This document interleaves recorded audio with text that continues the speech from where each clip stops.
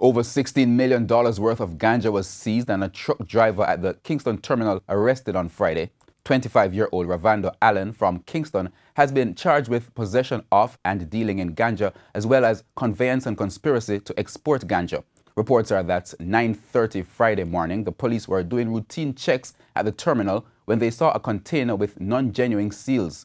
After searching the container, they found 37 bags with 747 parcels of compressed ganja weighing about 4,083 pounds. Further investigations led the police to the truck driver, who was taken into custody.